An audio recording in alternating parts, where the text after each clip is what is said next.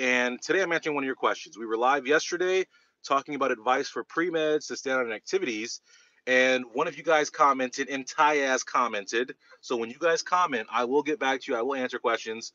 It's a good way to get advice, so make sure you guys are active on this channel. You guys are commenting, asking questions, because I'm here to engage with you guys while we do it live.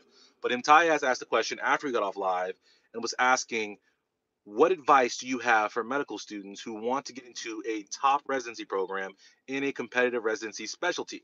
And so that's what we're going to be talking about today. As always, guys, like I said, I'm Dr. Pinesett. I'm the Study Doc. My website is thestudydoc.com. I'm not just a social media person. I'm way more than that, in that I provide courses and coaching to help you guys be successful. And actually, in Tyaz, one of my success stories was a student who was a low GPA student, had to repair his GPA, had to build his prerequisites, and we met several times. We fixed things, built things. He got straight A's after my study course in his post-bac program, did what we need to do, got into medical school, and is now living the dream. So now he's trying to figure out how to go to that next step, right? We're always thinking one step ahead. Night Shock, it's been a while. What up? So when it comes to being successful as a medical student and getting into residency, it's entirely different, but entirely the same as being a pre-med, in the sense that the universal key to success, the universal thing, if you want to advance well in that next step, like have opportunities in medical school, have opportunities in residency, is that you have to be excellent.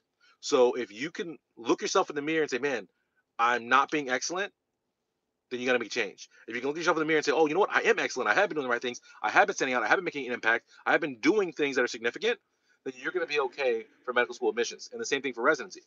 The one big difference and change as we go from medical school admissions is that medical school admissions is very objective, meaning it's a lot about the raw numbers, which is why having a low GPA, having a bad MCAT score, not having these strong extracurriculars on paper is really going to hurt you in terms of medical school admissions, because they're very by the numbers, because the volume of applications is so big.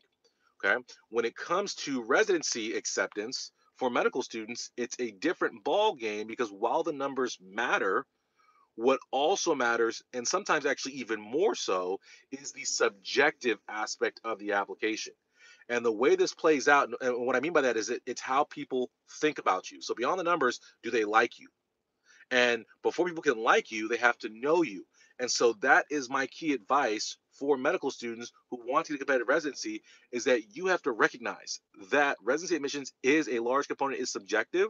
So you have to be active and proactive as a medical student to network, to build the amount of people, not that you know, but that know you, and beyond knowing you, know you well and like you a whole lot, because those people can write you incredible letters of recommendation that have a huge influence on the admissions selection match process of residency.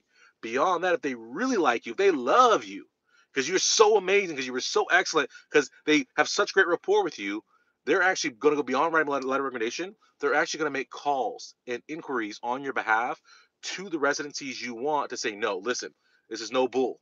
Listen to me right here, right now. I'm calling because Andre is the biz. You must accept him into your residency program. I don't care whatever else going on. This is the guy you want. Get it done. And the power of that, guys, is that I actually had residency programs calling me, asking me to interview for their residency, asking me because they had heard from so and so that I was a top candidate. That's the power of the subjective part of medical school. So you guys have to make sure that you're building your network. And I teach a lot about networking in my Dominate Pre-Med course, right? In the upcoming, you guys know I'm coming out with my Dominate Med School course, but I talk a lot about the importance of networking. And networking, people think of networking as like, oh, I'm going to send a bunch of emails out, or I'm going to go to a conference and meet a bunch of people, and that's how you network. But the reality of networking is, much like getting work done in the classroom or being involved in activity, it's not about a bunch of breadth. It's about depth of relationships. So as you guys are talking about effective networking, the key to networking is not to know a whole bunch of people. It's to find a couple key figures who can advance your career, and then ingratiating yourself to them, becoming close with them, having them become invested in your success, right? So that way they can know you well, like you, and so forth, and they actually want to promote your future. It's a huge mistake a lot of students make, both at pre-med, both in medical school, is that they think, oh man, the more people I know, the better. They got like 1,000 business cards. They go around collecting business cards. I don't collect business cards. I only take business cards to people who I actually want to connect with, because I understand that it's not knowing a lot of people, it's how well they know you and how invested they are in your future. Do you guys understand what I'm saying right now? If you understand what I'm saying right now, like the video. I see people commenting right now. I see Aaron, what up? Yes, you're welcome for this advice. Right? Armand, what up? Does that make sense to everybody? There's a big, big difference. You have to create buy-in. Think about the way your parents feel about you, how they forgive, they overlook all your shortcomings and still think the world of you. That's how you want your network to feel about you. Doesn't matter what your flaws are, all they see is greatness and success. And the practical example of this was in my process as a medical student. I have no interest in research. I am a terrible researcher. I'll admit it every single day, every which way. I said it on my, even on my resi interviews, I said, listen, I'm not a great researcher. But I had mentors who spoke of me highly in a research capacity for my commitment, for my responsible nature, for my ability to communicate, to contribute, to lubricate, to be a great teammate in the lab. And because they spoke so highly of me in that facet, they knew I wasn't a researcher. But they were willing to put their neck out to say, man, listen, even though he was here for research and he has no interest in research and he's not good at it, he contributed in a positive way. And those letters, like my best letter was from my research PI, and I did terrible in my research. I had no publications at the time in his lab, but he wrote this glowing letter of recommendation for me because I showed up every day. I went above and beyond. I was proactive in establishing that rapport and letting him know that, listen, I don't know anything about research. I have no interest in this, but I'm going to do my best to contribute in meaningful ways and support the rest of the team.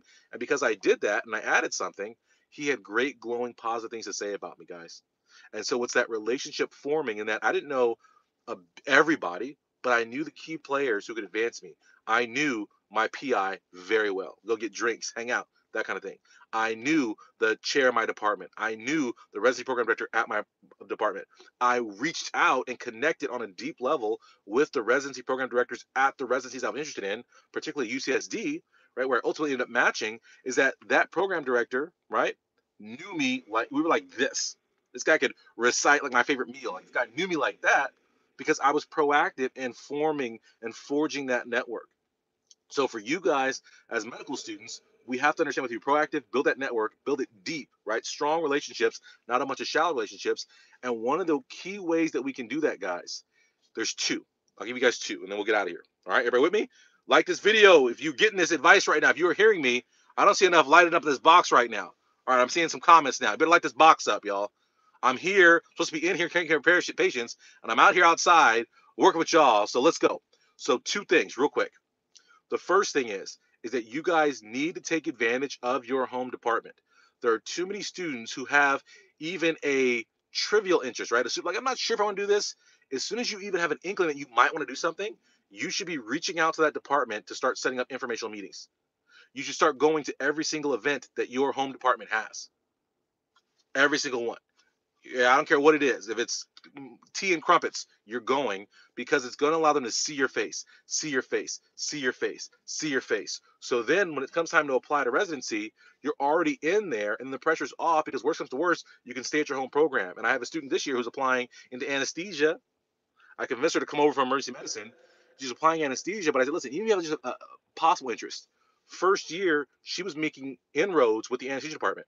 So even though her primary focus was emergency medicine, there was a possibility she might want to go to anesthesia. So that first year, she was doing EMED and anesthesia events all the time, all the time, all the time, all the time.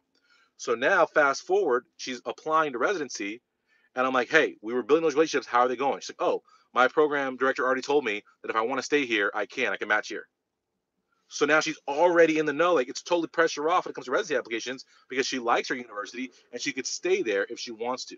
And that's what you guys want to build, okay? And there's a second key thing that you can do that are often overlooked by students and inadequately utilized and poorly utilized.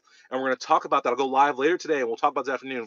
The second biggest thing you can do as a medical student to secure a residency, y'all. Did you guys have a good time? I got to go. I'm getting texted right now that I got to go back in the clinic here. So, everybody, have a great day. I'm Dr. Pinesett. I am the study doc. My website is thestudydoc.com. It goes well beyond this. Courses, coaches, in-depth, high level, right? All the details you need to be successful, to be efficient, to be a great student, a great pre-med, and live your dreams. Okay, so I'm being called in right now. So yes, the cliffhanger, Spencer. Yes. So come back, join me this afternoon. Maybe we'll do like 3 or 4 o'clock, somewhere in that range. We'll come out my afternoon break. I'll come out. We'll do another talk, guys, and we'll continue this talk into residency. Make sure you guys, if you're on here, like this video. This is your first time with me. Make sure you subscribe. Turn on live notifications. It's that little bell, so that way you can get hit up every time I'm live. You're on here. You're on here, like Rosanna, like Dujon. You're always on here, live action with me. So thank you guys for joining me. I'll catch you guys later. How do we always end? No excuses. Just dominate, because we will dominate. We have to dominate. We can dominate. But are we going to get it done?